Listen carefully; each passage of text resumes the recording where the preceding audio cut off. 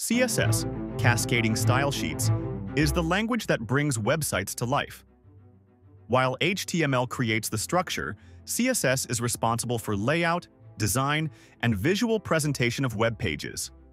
CSS was developed to solve the growing complexity of web design. A CSS rule is a set of instructions that tells browsers how to style HTML elements. It consists of a selector, which element to style, a declaration block with properties and values, how to style the element. Selectors are patterns used to select and style specific HTML elements.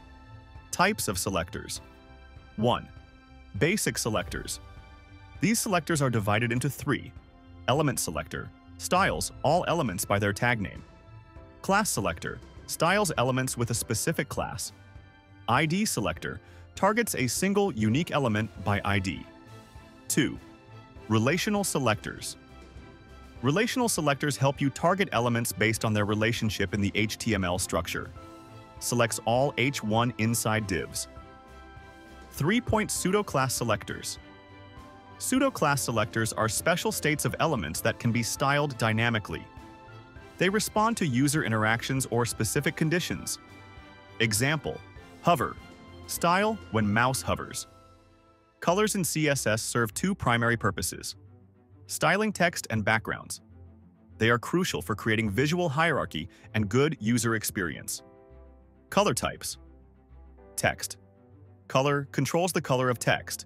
It's used for readability and visual emphasis. Background color fills the background of an element.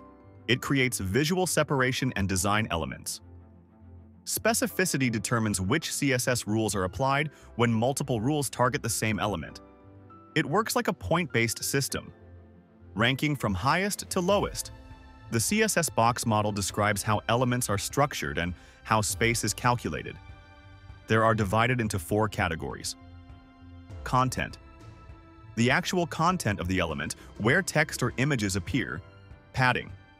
It is the space between content and border, which creates internal breathing room. Border.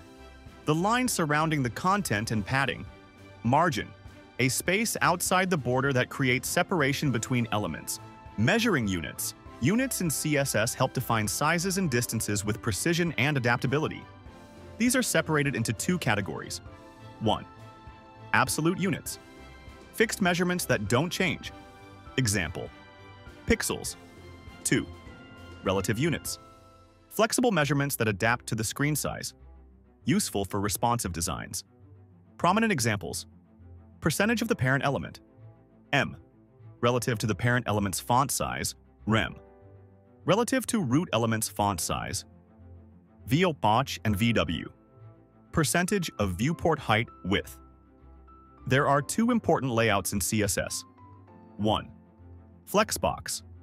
A one-dimensional layout method for distributing space and aligning content. 2. Grid. A 2-dimensional layout system for complex responsive designs. Media queries allow different styles for different device sizes or conditions. CSS animations bring interactivity and engagement to websites. CSS backgrounds add depth, texture, and visual interest to web designs.